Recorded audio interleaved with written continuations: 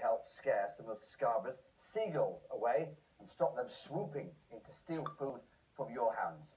It's one of the ideas being looked at to tackle the town's growing population of gulls. Yep, today the council's been debating whether to bring in a firm to remove some of the nests and to use a hawk to move the gulls elsewhere. Emma Glaspie has been there. Seagulls and Scarborough just go together. But in recent years, the relationship has been turning slightly sour. The number of birds in this town has grown to a few thousand, and especially in the summer, it's claimed they're becoming more aggressive. I've seen them actually take food out of people's hands and things like that. It's children, it can be quite scary, can't it? People are feeding them as well. They're feeding the tidbits, and you should not encourage them to come to the area. I don't think this is a real issue. I think one or two people complaining too much about the matter. I have seen them swoop down and take food out of the child's hand and things. But as I said, I don't think it's all of the gulls.